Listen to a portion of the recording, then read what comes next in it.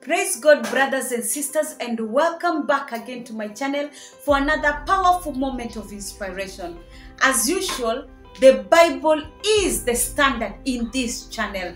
Now today, we want to go through another amazing story, and today we want to go through a topic that says, choose what is best for you. Choose what is best for you. Now, there is a story that is told that comes from the Bible in the book of Luke 10. Now, as Jesus was walking, he comes to a certain place, and in this place a woman welcomes him to her house. And when Jesus is welcome to that house, this woman's name is Martha. Now Martha starts being busy. We have all been in an African home or any other home that a woman is there. Women will tend to start preparing for the visitor. But this woman, Martha, had a sister. Now when Jesus came in and settled, the sister sat at the feet of Jesus. And Jesus started teaching them.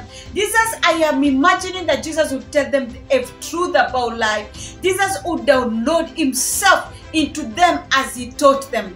And at this time, Mother was very busy. Now, can you see that? Mother is the one that has invited Jesus to the house.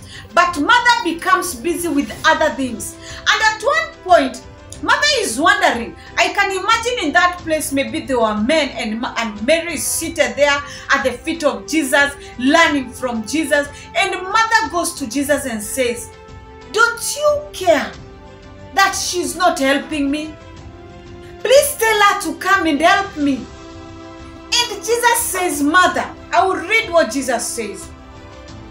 But the Lord replied to her by saying, "Mother, Mother, you are anxious and troubled about many things.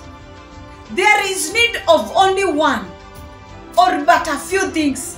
Mary has chosen the good portion, which shall not be taken away from her." Which shall not be taken away from her. Now, Mother is worried about so many things. Jesus tells Mother, you are anxious and worried about so many things. Children of God, sometimes we can actually be in the church. We have welcomed Jesus. We are serving Jesus, but we have no time in the presence of the King. The King comes to your house, but you're still busy. You're still worried. You're still anxious. You're still pushing on with your own way of doing things. I can imagine it's like you today. You welcome Jesus into your life. And you know the King of Kings. You know the Lord of Lords. You're the one that says, from today, I have welcomed you to my life. But you're still so busy with your life. You are still too busy trying to please Jesus. Let me tell you one thing. What makes sense to him is you being with him, you walking with him, you listening to him, you being there at his feet, allowing him to lead you, to guide you, to direct you. Let me tell you, you need to choose the best, because he is the one that can show you the direction to your life. He is the one that can declare things in your life and they will be. He is the one that can show you where you've been going wrong. Some of us are busy with your businesses because you're saying that the dollar and the currencies are tough. You're saying things are tough and you decided to take things in your hand. So you're busy trying to make everything work, when the King of Glory entered in your life and is ready to show you what you need to do. You need to choose him. You need to choose to listen from him. You need to choose to allow him to show you the way, because he can give you that one idea that can change your life. The Bible says in the book of Psalms 119:105, the psalmist says, "Your word is a lamp for my feet, a light on my path." Can you imagine that? For me to know the steps I need to take every day, I need to realize that it is him that will show me the direction. He is my light. His word that cometh from him is the one that will tell me what I need to do. I can be so busy even in the name of the Lord, but in the end of the day, I am doing nothing because I do not allow him to fill me afresh. Amen. You need to allow God, you need to go to him and tell him have been serving, yes, but today I want to sit at your feet so that you can fill me afresh. Lord, I have been seeking you night and day, but a time has come and I've realized I need to sit at your feet so that you can show me the way. Because He is able to tell you what is going wrong. That marriage of yours needs you to sit at the feet of Jesus. That job of yours needs you to sit at the feet of Jesus.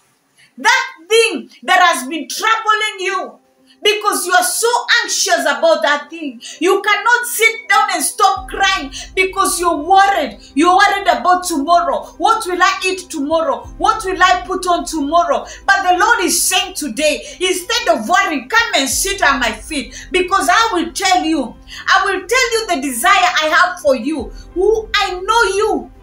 I created you. I know everything about you. If you sit at my feet, I can tell you, daughter, see, this is the direction. Son, see, this is the direction. Some of us are holding so many things.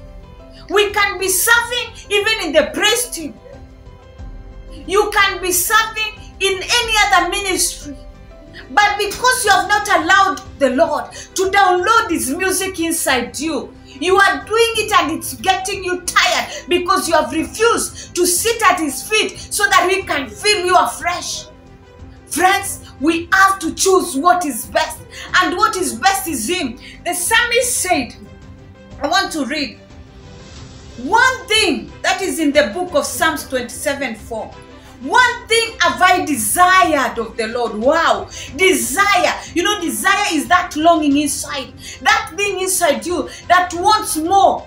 You want more. That is what Mary wanted. He would desire to see this King of Kings. He desired to know what makes Him special. He desired to know what He has to say about my life. And He says that I will seek, that I may dwell in the house of the Lord all the days of my life, to behold the beauty of the Lord, to behold. Beholding takes a time when you look at Him and see His beauty. When you look at Him at His feet and you see how awesome He has been, how faithful He has been, how wonderful He has been, what a great Father He has been. I behold His beauty. Lord, I want to behold You. I want to see Your greatness. I want to see Your wonderful ways. I want to see You, how You love me. I want You to tell me, child, I love you. Child, I'm in control. Child, I'm taking you to the next level. Child, stop crying. I will wipe your tears away. That is what beholding is.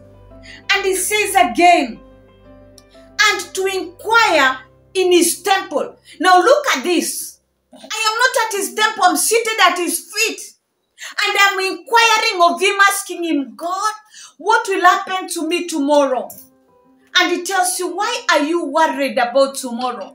When I hold the whole world in my hands, your future is in my hands. Friends, that is what Mary went for. That is what Mary desired. And Jesus says this can never be taken away from Him. When you behold the beauty of the King of Kings, how do you behold the beauty? By longing to listen to His word, by longing to read His word, by longing to be in His presence. Instead of being in the presence where people are making noise, you just want to sit at His feet and you will open your Bible and say, Lord, teach me something new today. Even when things are tough, He has a lesson for you. Friends, today be like Mary. Choose what is best.